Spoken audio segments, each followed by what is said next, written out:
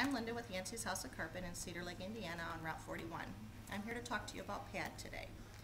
The mills recommend that you use a 1/2 inch 6-pound pad for the wear of your carpet. We start with a 1/2 inch 8-pound pad. It's a longer wearing pad. It's denser, so it doesn't have a lot of bounce when you walk on your carpet. That helps with your wear pattern to have less bounce. We have the 1/2 inch 8-pound pad, and then we have the 1/2 inch 8-pound with the spill guard protection. So if you get any spills on your carpet, it prevents it from absorbing into your subfloor, so you can always get the stains out. They also have the 1/2 inch 4-pound, which is not a very good pad because it's a lighter weight, so your carpet is not going to wear because it's not as firm as the 8-pound. So I'm Linda with Yancey's House of Carpet. If you need any carpet, have any flooring needs, have any questions, feel free to give us a call.